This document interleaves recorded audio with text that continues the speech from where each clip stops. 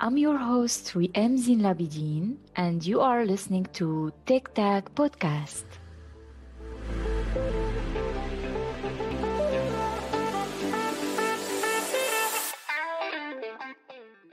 Today, our guest is Fabian Braun. He's a chapter lead and a software developer at MOIA. I'm very excited to talk to him, so let's meet with him and learn more about his inspiring journey. Hello, Fabian. Welcome to Tic Tac. I'm happy to have you today. Yeah, I'm also very happy to be here. Thanks. Thanks for accepting the invitation. And could you introduce yourself for the audience to know you better and also tell us some fun facts about yourself? With pleasure. My name is Fabian Braun, and I currently work at a German mobility company called MOIA. And I am working as a software engineer for 12 years now, I think. Should be something like or 13 years. What I do besides programming is that I like dancing. So I dance Lindy Hop, which is a dance originating from the 20s on Charleston music, swing music. Yeah, but I think there are quite some programmers in this dance community.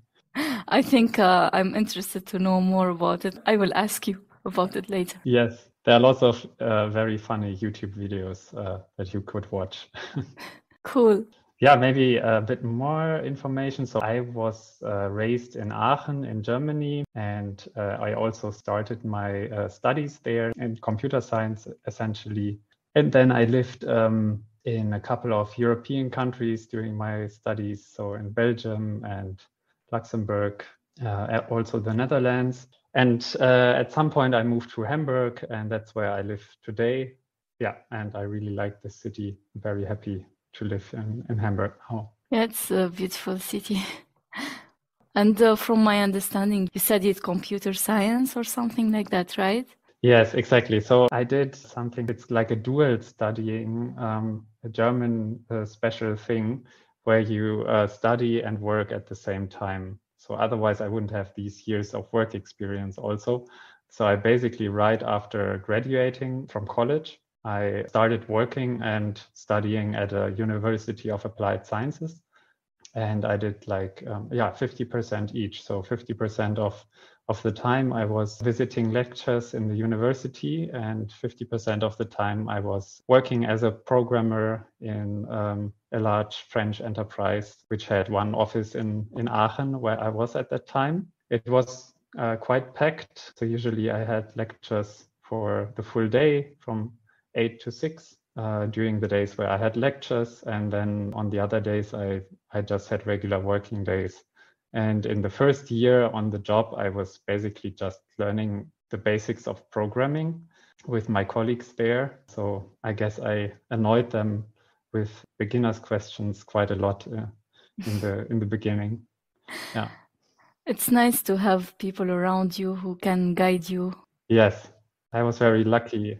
Did you have to learn French during that time? No, it was a French enterprise, but the office was completely German. It was actually it used to be an independent company, and at some point it was bought by this enterprise. The people there, they were still speaking German natively mostly.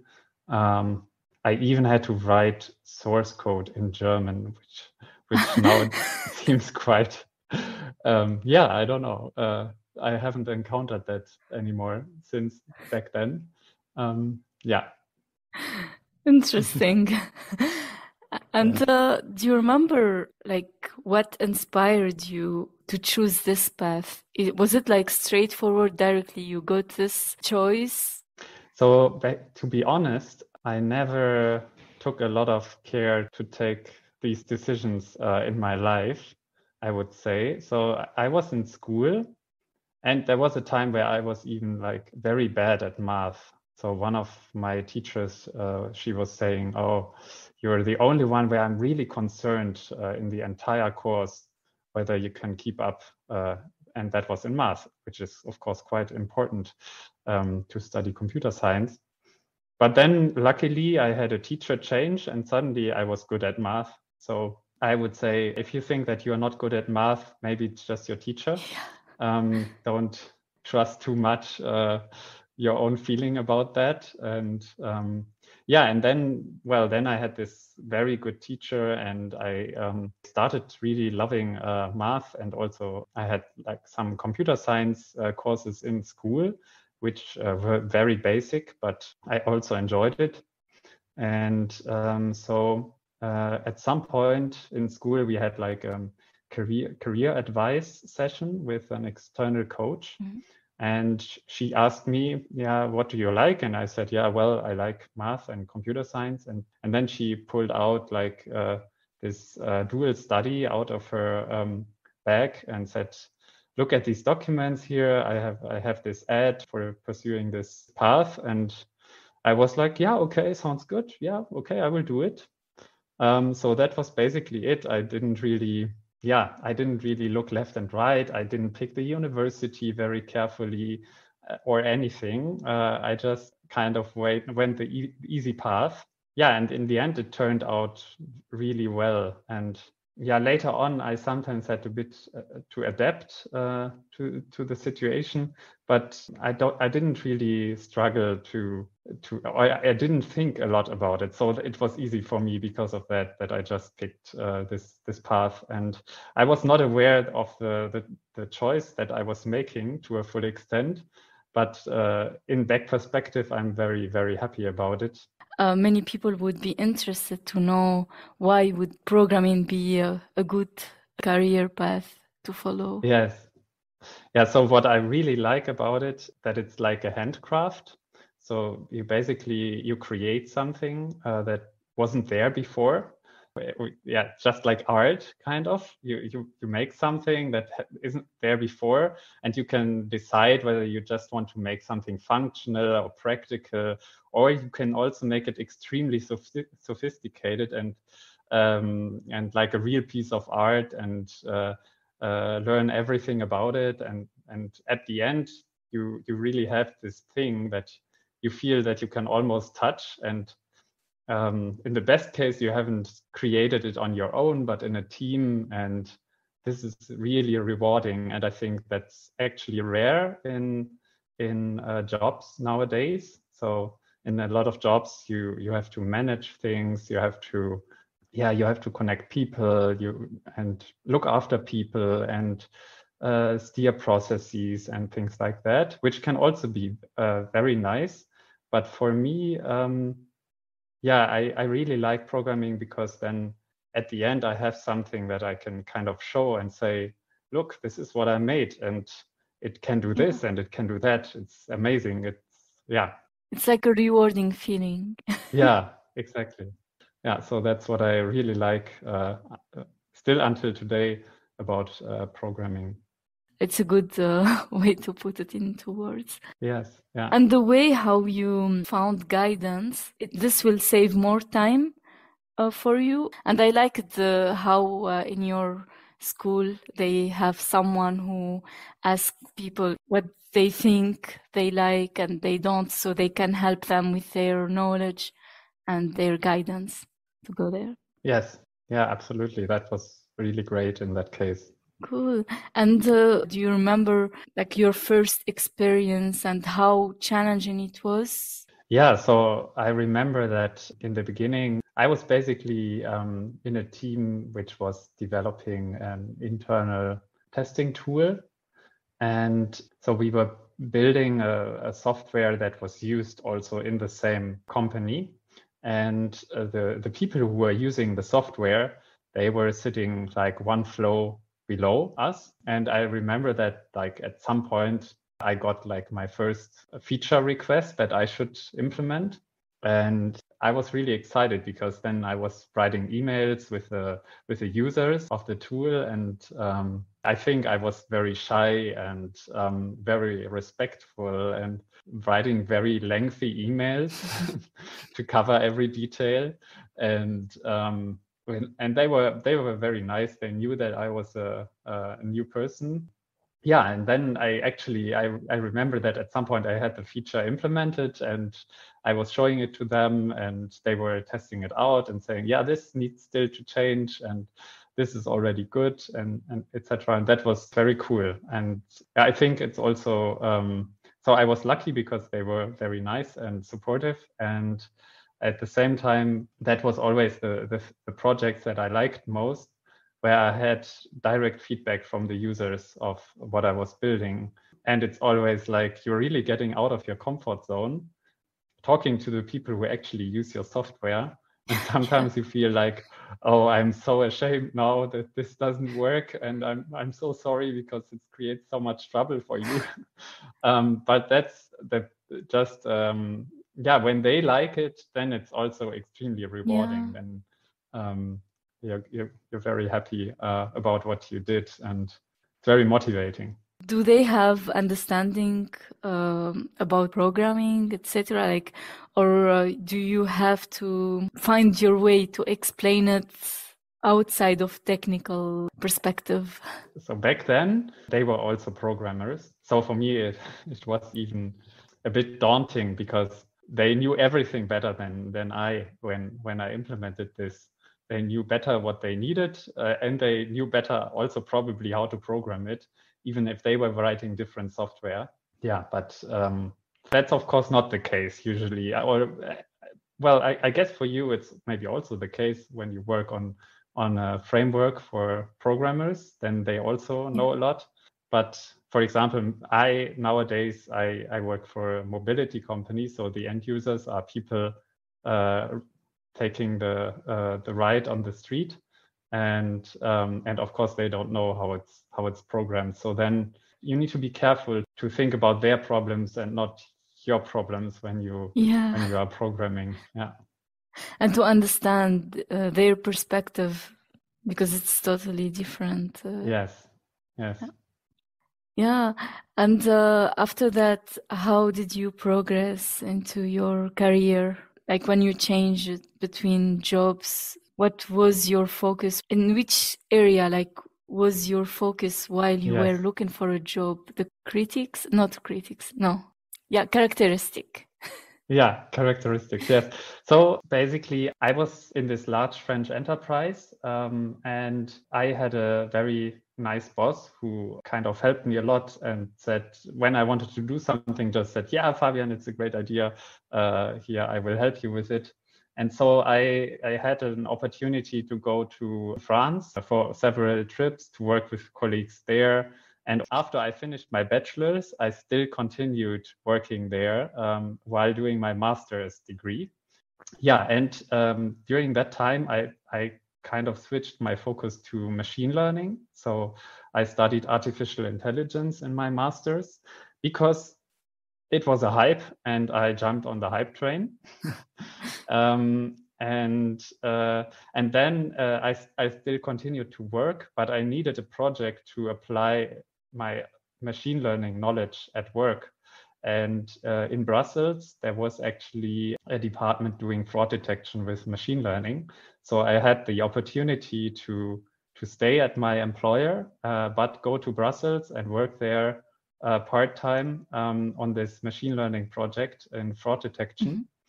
And that was very, very nice. So I basically followed my interest, and I also followed the hype train of machine learning and artificial intelligence. And to be honest, at some point I realized that I should have studied operations research instead of machine learning, which is nice because now I actually work in operations research. And I don't do machine learning anymore because it was even more fascinating for me. Yeah, so I would say you can jump on the hype train. It's fine, try it. But then also, once you have kind of discovered it, you can also move on or decide that it's not the right path or something like this. Yeah, this is true, especially with tech. Always there is like something new going on, and if you have the flexibility to learn, and if you want to focus 100% on it so you can be more expert on it, it's okay to change. And this is difficult. It's part of the challenge in the journey. Yeah, absolutely. And sometimes you only realize it afterwards. So you change because something in your environment changes. For me, it was a job change that meant that I would switch from machine learning to operations research. And then you realize, oh, I actually like this more than what I was doing previously. So yeah, you don't always know in advance. And sometimes it's also good just to change to see how you might like something else.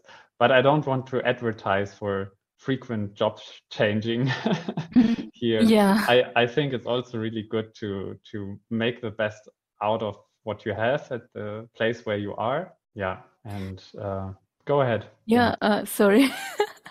I mean, like, based on what you are experiencing, if you think that everything is fine with the team, with the job, with the business, you are enjoying what you are doing, keep doing it. And if you think there is something is off, that stops you from learning or from enjoying, maybe you can have a look for what is out there. Maybe it's not an easy decision, but yeah. Yeah, I agree. And if I wouldn't have had this boss who was giving me all of these opportunities, then I would have probably not stayed that long at my first employer. I stayed 7 years, which is quite a Wow. huge time. But okay, you have to count that the first 3 years I was really a very junior programmer, just still being in university. So probably it doesn't really count. Yeah. It does count, I think, because this is because you cannot jump into, it is your first steps that led you to where you were after these years. Yeah. Yeah, certainly. Yeah. You mentioned about you changed to the operation research, and how was this? Was it right after this experience, or can you tell us about how was the journey? Yes. So I then finished my master's degree in artificial intelligence, and there were actually two programs at this university, which was, by the way, the University of Maastricht in the Netherlands. They had a track for artificial intelligence and a track for operations research. And yeah, I really picked artificial intelligence. I already explained it, right? So I picked it because I thought, yeah, it's probably more cool than operations research. Yeah.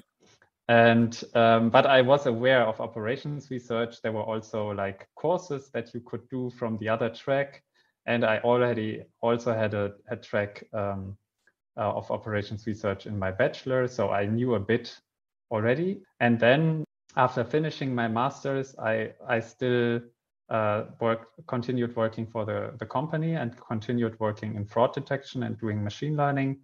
I actually also published 2 papers coming out of my master, and that took like a long time after what my master's was already finished. To get a paper published, it was like a long time. And I also considered back then at that time to do a PhD in computer science. And at the end, when I realized how long it takes to publish a paper and how the entire scientific world works, I was kind of, no, I don't think I want to invest now another 5 to 7 years to get a PhD. And then I kept looking. Then for private reasons, I actually moved to Luxembourg. And at that moment, I also thought, okay, now it's time to change the employer. I had paid back, so my employer paid my studies, also my master studies, which were not for free in the Netherlands. And I had paid back this money at that time. And then I was kind of free to try out something completely new. So I went to Luxembourg and I became a freelancer. So I was part of a software consultancy firm who was then having clients. Yeah, I was basically a consultant to them. And there I worked in the cloud native area, but it was only a short period of time. It was just half a year. And I did a lot of things with running software in the cloud, to say it like this. And then again, for private reasons, I didn't want to stay in Luxembourg. So I had to look out for something new. And that was then MOIA, so the company where I'm still employed today in Hamburg. And basically, to land the job at MOIA, my little experience in operations research was quite helpful. Yeah, there was a position for developing algorithms for an operations research optimization problem. Yeah, and they accepted me for that position. And since then, I have really gotten into operations research again and dealing with a different kind of algorithms. Yeah, so I'm interested to know more about operations research. okay, yeah, so I will talk about it with a lot of pleasure. Yeah, let's take, for example, the MOIA operations research problem. So when you want to build like a taxi service, but you don't just transport one passenger at a time, but you combine multiple passengers together that are maybe going in the same direction or something like this, that's basically an operations research problem. Because you need to decide, let's say you have 100 taxis in your fleet, and you need to decide which taxi is going to pick up which passenger and in which order. Yeah, and there are a lot of possibilities how to schedule all your taxis, right? You can say, okay, I take the first taxi and I take the first passenger or the closest passenger, and I say that this taxi is going to pick up this closest passenger. And then you can proceed probably for a while doing it with this strategy. But at some point, you realize that the plan that you come up with is not very good because it's just a greedy algorithm basically to create such a plan. And sometimes you should do something like a backtracking. So you say, now I realize if I shift this passenger to this other taxi, then I actually have room for this passenger that otherwise I cannot transport him at all. So there are probably billions of possibilities to put the passengers into the vehicles. And in order to solve something like this, you cannot really use a machine learning algorithm directly because there is nothing that tells you how you should change your current plan. So you have a plan where the taxis will go and which passengers will be in which taxi. And now, ideally you would have someone who tells you, you should change it in this way and it will get better. The taxis will need to drive less in total or something like this. But there is nothing really that can do that. Yeah, so basically what you need to do is you just need to try out the possibilities. And that's what is called like a meta-heuristic algorithm, where you just try out possibilities and for a certain time. So let's say for 30 seconds or for an hour, you try to find a very good plan. And then at the end of the time, you just check, okay, which one was the best one that I came up with? It was this one, so I will go with it. But maybe there is another plan that you didn't consider and it's even much better. So these type of algorithms, they try to do very clever things so that they hopefully find a very good solution to the problem. But there's never a guarantee for a meta-heuristic algorithm that you found the best solution. Yeah, and actually what is really nice about these algorithms is if you compare them to what a human would do. So maybe you have seen some machine learning examples like handwritten digit recognition. Yeah? So someone writes a number on a piece of paper, and there is an algorithm that can find out which number you wrote.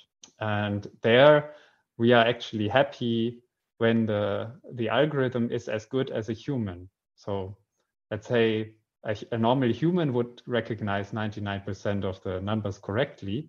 And if we find an algorithm that also achieves 99%, we are really happy. And in operations research, it's different.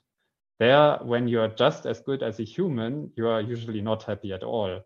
You start to be happy when you're like twice as good as a human or something like that. So you could ask a human, right? Okay, here you have 100 taxis and 1,000 passengers. Now, please plan it somehow. And the human will probably come up with a plan, but usually the meta-heuristic algorithm will come up with a way better plan to solve the problem. And that's really cool, I think, that we can build algorithms that are coming up with solutions that are much smarter than what we can come up with. Yeah, that's cool. Now I understand it better. Maybe I will go back a bit. When you were in Luxembourg, it seems that it was a huge step to decide to be a freelancer. How was this? Like, can you remember like how challenging it was? It could be an inspiration for others to take that step. Yes. Yeah, so indeed, it was a huge challenge, but I didn't become a freelancer, like an independent freelancer. I was still working for a consultancy firm, but it was still a big step for me. At the time, I was still at my first employer, even though I had seen a lot of different offices, etc. I was still at my first employer, and I was also moving in a country where people spoke mostly French at work and so on. Yeah, and but I learned a lot. So just doing the job search, I already learned a lot. There were like different websites where I looked for jobs, and then I tried to talk to people that I knew over some corners, and they gave me conflicting advice. Yeah, try this company, it's a nice one. And then someone else said no, they are not so interesting. Rather do this or do that. And yeah, it was quite confusing. And then I had a couple of interviews, and I had the impression that the people there, they were not really using the same language as I was using. So they were mentioning lots of concepts and what they do at work that I was not really familiar with. And then at this other interview, I had really the impression, okay, yeah, here I understand what they are talking about and what will be my role and what will be my responsibilities. It all seemed then very clear to me and made more sense. And I could understand and kind of picture how my job would look like. And that was basically then the position that I chose. And they accepted me as well. And I could use my experience on some technologies in the cloud sector for that position, and that was good. And it will combine the skills that you have developed during the previous years. In your next experience, as you mentioned about MOIA, you might have found yourself knowing different parts of the work that you have to do that you already have experience on. Yeah, that was very helpful. Yeah, indeed. And I always think it's good to pick something where you have some things that you already know. So you have kind of your home zone or your comfort zone where you know, okay, yeah, this topic in my new job, I already have some experience and it will be fine and I can manage. And this other part where I have absolutely no experience, there I can then learn something new. And yeah, I think that's a good trade-off. And you don't have to know everything in the job description for your next job. That's also an important takeaway. Yeah, sometimes in the job descriptions it says like unrealistic expectations, like many years of experience or something. Do you think that, I don't know if you have an experience on that, do you think that this could depend on the candidate? Like, for example, they ask for 5 years of experience, but when they interview someone, they say, okay, I think that this person is good for this position, despite they are not having as much experience as they asked for? Yes, so I think there's always opportunities open, and you never know. When you see a job ad, you never know what the company really looks for and why they might take you in the end or why they won't take you. It can be very stupid reasons sometimes. Yeah. And so I think it's always worth a try. And I do hiring now, and I can say that from my perspective, for a healthy team, you need people with a lot of experience, but you also need people with a very little experience. The best teams are the teams where you have a good mix.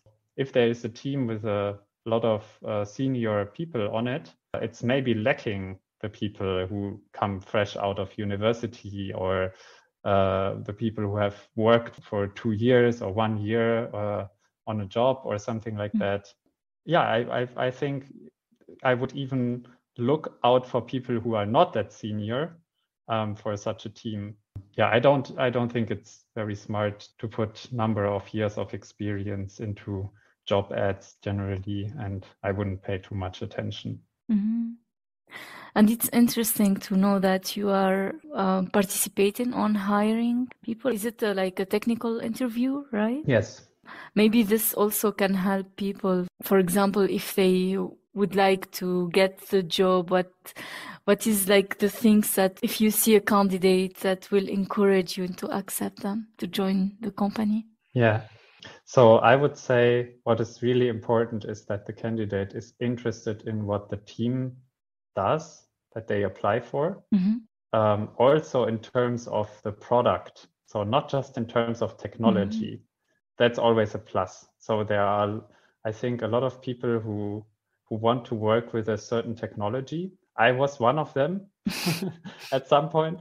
And I said, yeah, this cool new framework, I want to work with that. So I'll try to find a team where I can do this, or that's also fine. But as someone who hires people, I prefer candidates who are also really interested in what the team is doing and what the company is doing. So I would say that's an advice. So if you apply to a company, check out what they actually do. What is their mission?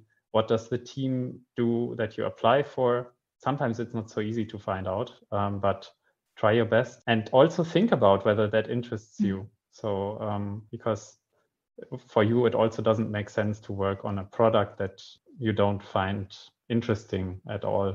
Yeah, and so that's really one important thing that I look out for in people who apply. Team player. Yeah, team player. Yeah, really, for me, it's a lot of time more about the soft skills than the hard skills. So the ability to listen and to have like a fascinating or where you feel there's some enthusiasm, so you can have a technical discussion with a candidate about a topic, and you kind of exchange ideas and say, yeah, why would you do it this way and not that way? Yeah, because of this and that reason. Interesting. Yeah. And if I have such a conversation with a candidate, it's always also I think enjoyable for both, for me and also for the person. It's just fun, right? It's the same fun that we want to have at work, that we discuss about fascinating problems and how to solve them. Yeah. And if this already happens in the interview, that's also great. And then I would say, be open with your weaknesses. If the employer is a good one, then you can be very open when you think that you don't know something especially. So that's often not such a problem, and it's also very difficult to hide. And if I realize that a candidate doesn't know something but is trying to hide it, then I'm usually a bit drawn away. I know that this also happens, and it's even not a deal breaker for me when hiring, but it's certainly a plus if a candidate openly says, I have absolutely no clue in this area, but I find it interesting and I'm really motivated to learn it. That's much better than when I have the impression that the candidate wants to kind of appear like knowing it, but in fact, there's not so much knowledge. Yeah, this is helpful. And currently at MOIA, you are still working at the same position as you got hired at the first place, right? I'm a people manager by now, so I'm also chapter lead, it's called at MOIA. So I'm the people manager for some colleagues since 2 years now. Yeah. That's cool. I imagine this requires a lot of soft skills. Yeah, I agree. And oftentimes we are not really trained for that. So I find it sometimes a bit skeptical if people who are programmers become kind of the boss of other people, because we have no formal training in doing that. On the other hand, it also has some advantages, because it's nice. I guess it's nice if your boss is also technical, and if it's a good boss, you can discuss technical things with that person, and that's also an advantage. But I had to learn a couple of lessons when I jumped into this new role, and I also did some rookie mistakes in people management. Yeah, for example, not saying critical feedback, because I didn't want to demotivate the person. So I thought, no, okay, I will hold this back. And yeah, and I hope I'm improving all the time on my soft skills. But it certainly isn't easy. Yeah, it's not easy. Now you have more responsibilities and Yeah, and you have much more responsibility with working with people than working with software. exactly. Yeah, yeah. Yeah. Yeah, people are way complicated than software.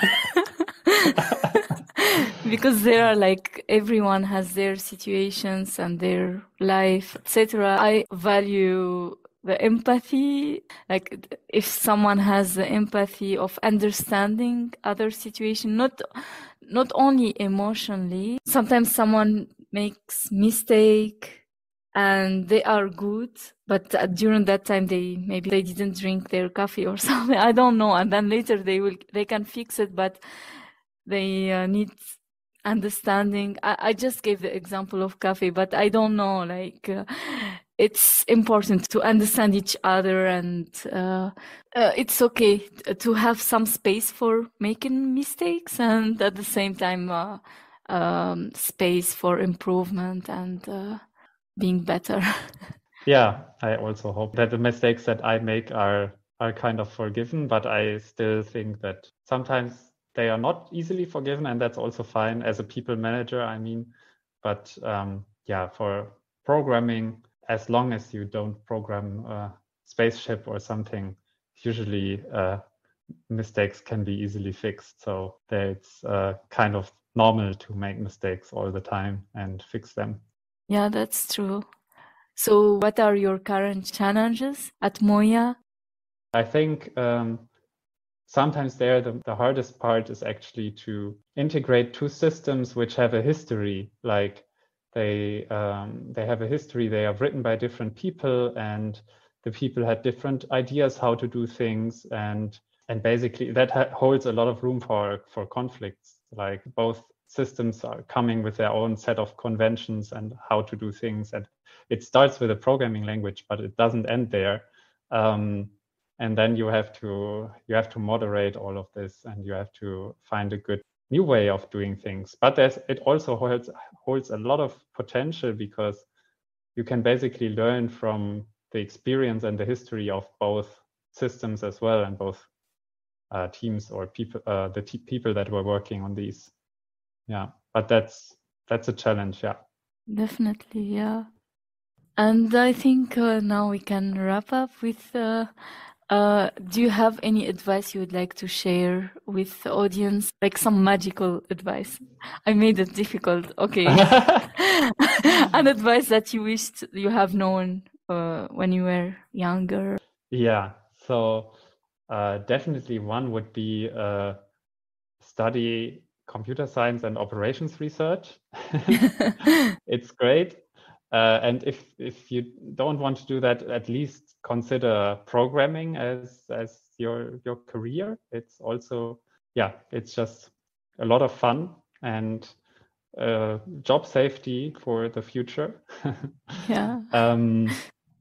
Yeah, maybe some more general things is like always try to make out the best out of where you are at that time. Like give your best, and don't try to find the most fancy company right at the start or the most fancy project. Yeah, I would say it's always good to wherever you are, and it's fine to start in a not so cool French enterprise, maybe your career, and you can still learn a lot there, and that's also great. Yeah, it's very nice advice.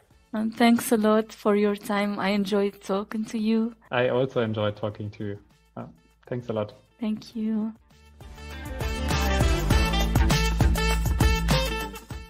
I'm looking forward to our next episode with a new guest and new inspiring story.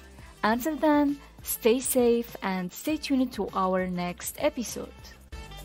Tic Tac, tackle the inspiration.